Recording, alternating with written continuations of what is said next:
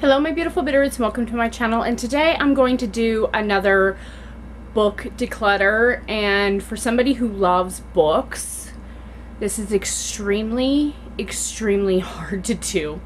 What I need to do is I need to try to stick to just 2 bookshelves because space. We don't have space. And we're going to be painting and doing all sorts of other stuff, and moving books around is a pain in the butt. So I would like to just declutter and go from there. So I have Audible, I have Kindle, I have a Nook. So I have books in those 3 areas, and then I have books behind me.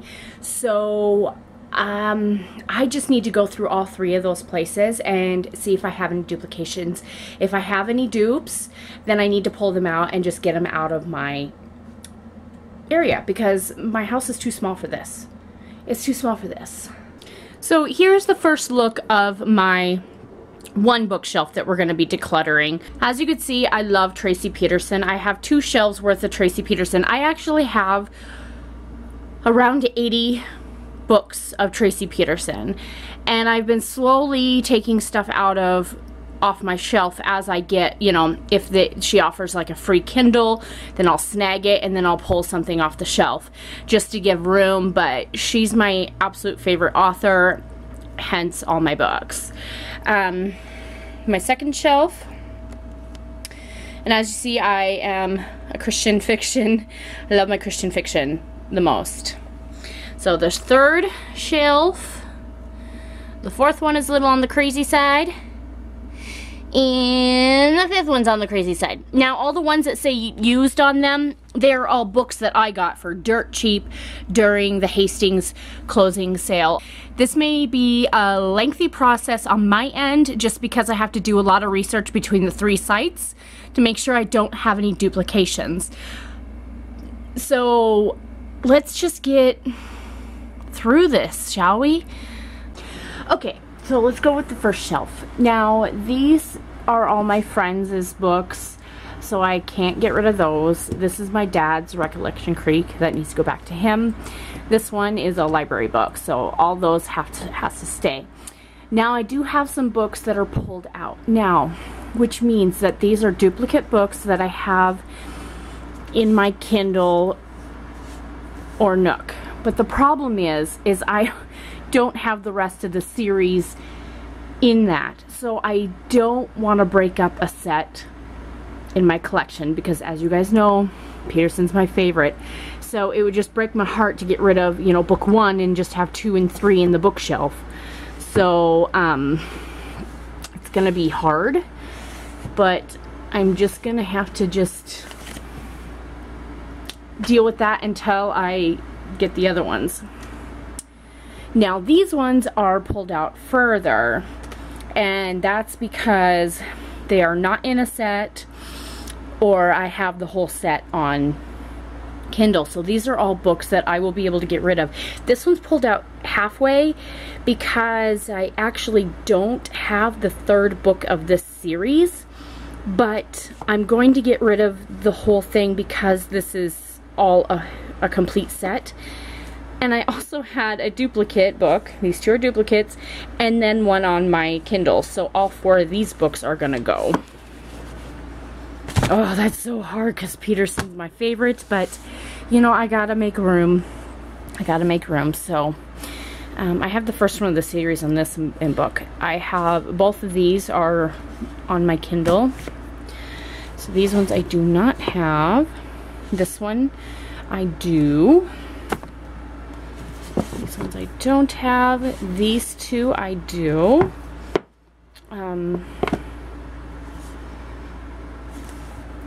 Yeah, when I do this, now we're into Geist, Diane Geist, and I have this one on my Kindle. And then, let's see, I have this one. And then that takes care of all my Geist, Diane Geist. And then now I'm on to my Kathy Marie Hake. And I have Letter Perfect. And I have Bittersweet. So I just took care of half my bookshelf on that shelf. Okay, so this one Kim Vogel-Sawyer. I have this one. This one I just read in my Project to Be Read book, or series, and what I'm going to try to do is read stuff, and if it's something that I'm not going to necessarily read again, then I'm going to just declutter it after I read it. But I want to get to reading everything in my bookshelves, and taking out all my duplicates are going to help a lot. So this was a great book, but I have so many books, I don't necessarily see myself reading this for years to come. And by then, I just may have it on my Kindle. Hence why I'm getting rid of it. This is a duplicate. A Promise for Ellie. This one is a duplicate. And this Jody Headland one is a duplicate. So that just, you know, I got some more space in that row. Not like the first one. I have a couple more in here. Look at this. Well, this one could be put in with my Headland stuff. Actually, this needs to go with my daughter's. And this needs to go with the Keneally stuff. Mary Keneally, she is absolutely hilarious and love reading her books. This one here, duplicate. Now, this one is a set of 3 by Francine Rivers. The first one is a duplicate, but the second 2 and 3 are not. But because these are bigger books, I'm actually going to break up this set, just because I love to read Rivers, but they're not ones that I like to reread, if you know what I'm saying. So I'm going to declutter that one, keep the other 2. This is the only one of hers that I will read over and over and over again. Love this one. This is my absolute favorite one of hers that I will read, that I'll read. And then this one is a trilogy also, and I do have the first one, but because I only have 3 of Heitzman's books, I am willing to pull out book 1, break up the set. Okay, so then we go down here to the bottom row. This one, I literally had a duplicate. I had 2 of these books. So this one pulled out. Now, the only other ones that I have duplicates are Jeanette Oak, Once Upon a Summer. I'm willing to pull this out. And then my favorite Jeanette Oak series is the Love Comes Softly series. And I have book 1 on my Kindle. So this is, oh harsh, I'm breaking up the series. But these are small books. This is a hardcover and everything else is paper back, and I want to get them all. If I'm gonna have the paperback, I want them all to have this newer cover. So I would like to slowly update the whole series of 8 books. So I am willing to get rid of that. Now that I got all the duplicates out, which are all of these, 223 books, decluttered 23 books. Now what I'm going to do is I'm going to go through and pull some books that I have read and don't want to keep, kind of deal. So let's kind of go through, do that. And I think there's a couple Amish books in here that are supposed to be passed on to my mom, and they never got passed on to my mom. So I need to find those and pull those out. So I want to read all those. This one I did have read, but I do see myself reading again. I liked it. Wow, pulling out stuff, I'm realizing what I have not read. Okay. Yo, I love this series. This is my favorite Lorraine Snelling series. Oh boy, do I want to get rid of it? No, I do not. I can't. So let's look in here. A lot of these I have read, you know, like Regina Jennings, I pre-read for her. Same with Jody Headland. But I will reread all this stuff. I just love them so much. Kim Vogel-Sawyer. Now these ones are all, since I pre-read for them, they are all the advanced reader copies, I'm not allowed to give them away, not allowed to donate them to libraries, nothing like that. So they stay, but I absolutely love this series. This is my favorite series of hers, and I will continue to, I'll read them. I see myself reading them. That is, aha, right here. Pull out this baby, because that's an Amish one. I'm gonna pull out this one. I've read that one. This one I really did like. I have not read this in like 10 years, so I'm gonna get rid of it. This is one that I'm reading, and then once I get done reading, this one will be decluttered out. Okay, all those I'll keep.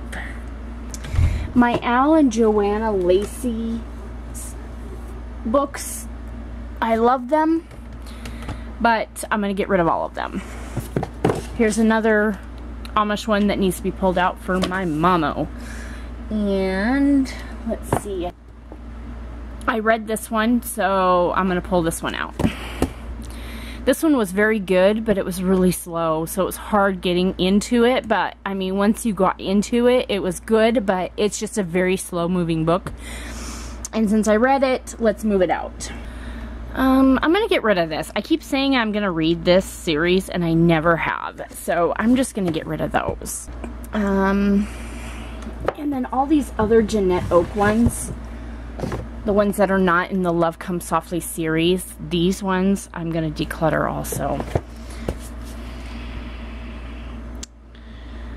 I'm gonna declutter this. Redeeming Love I'm keeping, and these other two, I decluttered the first one, but you know what, I'm just gonna declutter these. If I'm gonna get them, I'll probably get them on the Kindle. So you know what, I'm gonna declutter these two. I've read them a long time ago, and I don't see myself reading them again, so I'm just gonna get rid of them. That's two more. Woohoo! Okay, so next we're gonna do this other bookshelf. This is what the bookshelf looks like currently. There's no books behind my tablet there. There, and then these two. A lot of these are, we're just gonna go through them all. As you can see, I have some actual tapes down there. That's because we need to get them transferred over to DVD here soon. Out of everything, the only thing that I have a duplicate on is this book right here. Always a Baker, Never the Bride. I was like so excited about this because it has recipes and all that stuff in it, and turns out that I already had it on my Kindle. Woohoo! So I'm gonna get rid of that, and then let's just go through my top shelf. Legend of the Firefish, really, really good. Saving it for my son, but I still need to read the next two in the series. This one was an advanced reader copy. Now, the sad thing about these is I'm not allowed to donate these to a library, and I'm not allowed to give them away either to other people. So basically, they just have to go in the trash, which is unfortunate. But because they're an advanced reader copy, you know, they don't have, you know, all the final check or whatever of the final go through on it. So there's some things misspelled and all sorts of stuff in there. So but I want to get rid of it because it was boring. Needless to say, that was my one and only time for pre-reading for her. I couldn't do it after that. It was just too boring for me. These ones I'm kind of have a hard time with. Aaron Patterson is a friend, and he inscribed them to Ron and I don't see me reading them again. My husband's read them, I read them, we've had friends read them. So I'm not going to read them again. So it's kind of kind of bugs me that I'm needing to get rid of them, but you know, they're just gonna sit here and collect dust. So let's get rid of them. Now this duo by Bodie and Brock Thorne was a great series, but I'm not gonna read them again, so I'm just gonna get rid of them. This Soul Hunter is a new one. I'm gonna read that. This is a book of my husband's. We're gonna keep that. I love Footprints in the Sand. Just gonna keep that. And then I love Christmas. I love, love, love Christmas books. And out of all the Christmas books that I have on my Kindle and stuff, I actually did not get a duplicate, which I'm like total shock over. So I'm gonna read all of these. There is one that is an Amish one. So when I finish reading this one will go to my mom. So this one will be decluttered out after I read it.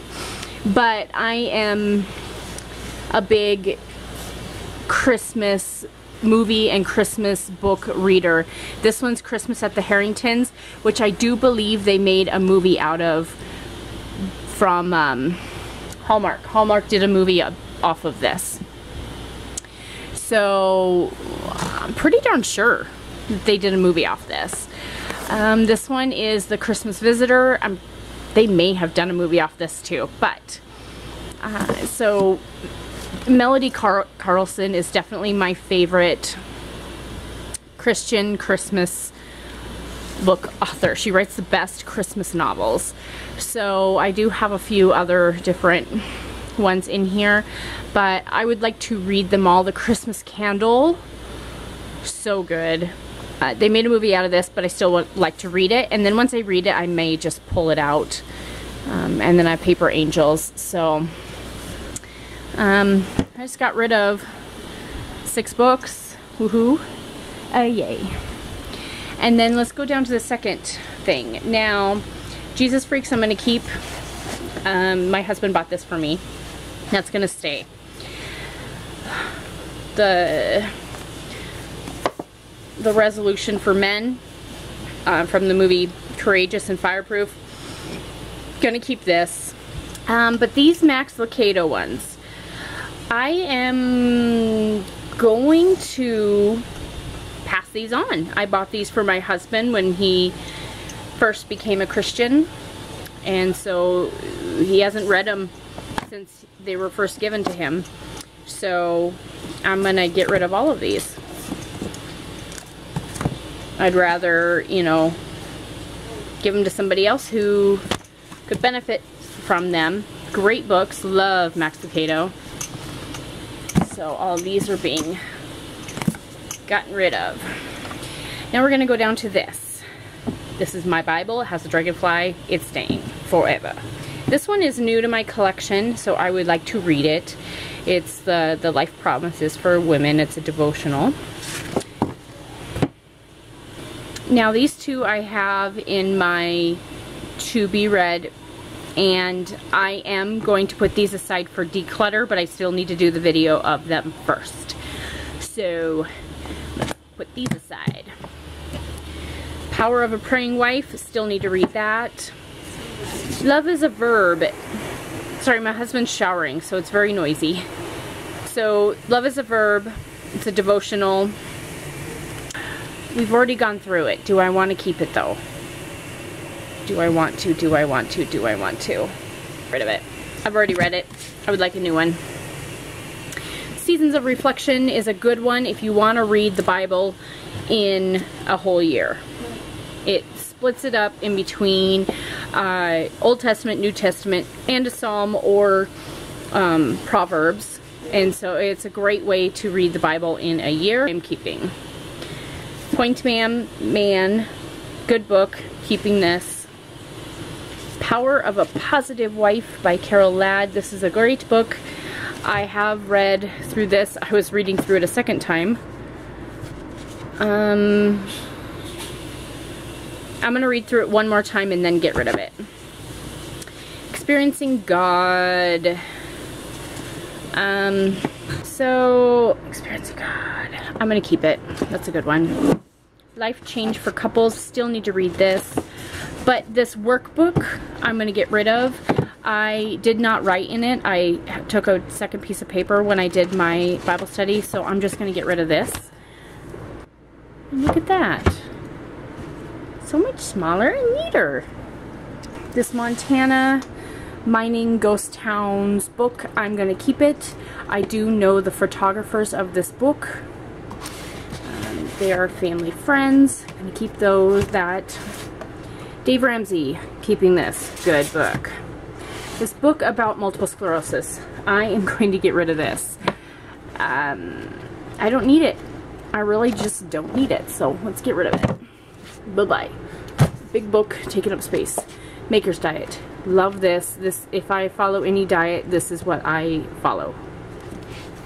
And then Shopper's Guide. Keeping both those. Field Guide to Rocks and Minerals. Yeah, I'll keep it. Day Hikes Around Missoula. Keeping that. Now this is my wildflower book. Keeping that.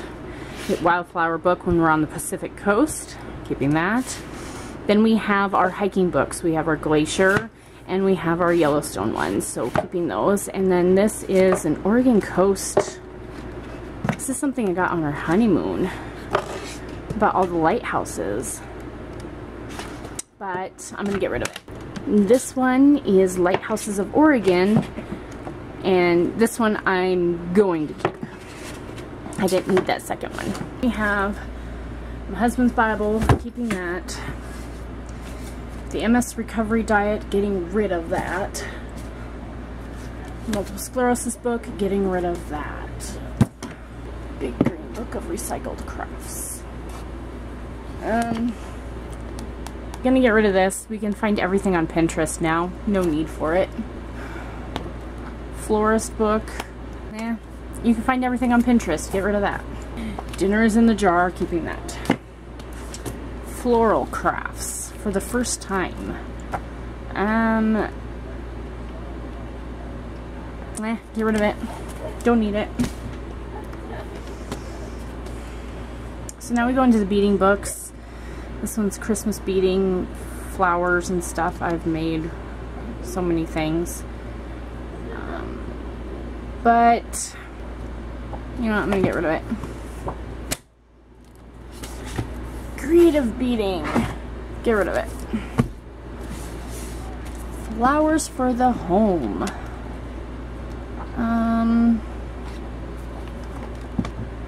This book I'm actually going to keep. This is a good one. And Flowers A to Z, buying, growing, cutting, and arranging.